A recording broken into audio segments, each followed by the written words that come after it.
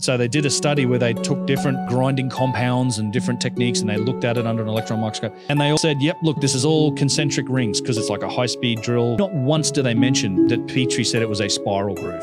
The implications of this is when you have a spiral groove on a core, we can now use that to determine how fast did this core get cut. Turns out that it's something like 500 times faster than we can manage today, which is like, how the hell are they doing this? If you look at the way we cut this sort of material today, like this spins really fast and it grinds its way in there quickly. This may have been a very slow moving tool. For damn sure it wasn't some copper tube, which we've never found, by the way, any of these grinding tubes that they said they use. That's where the devil's in the details. The argument's always been about it's not a spiral groove, because if it is a spiral groove, the implications are earth-shattering for Egyptian history. Yeah. That in the textbook where the stuff is taught, when they show this picture of Petrie's core number 7, they literally tilt the photo just a little bit so that when you're looking at it, the lines look horizontal.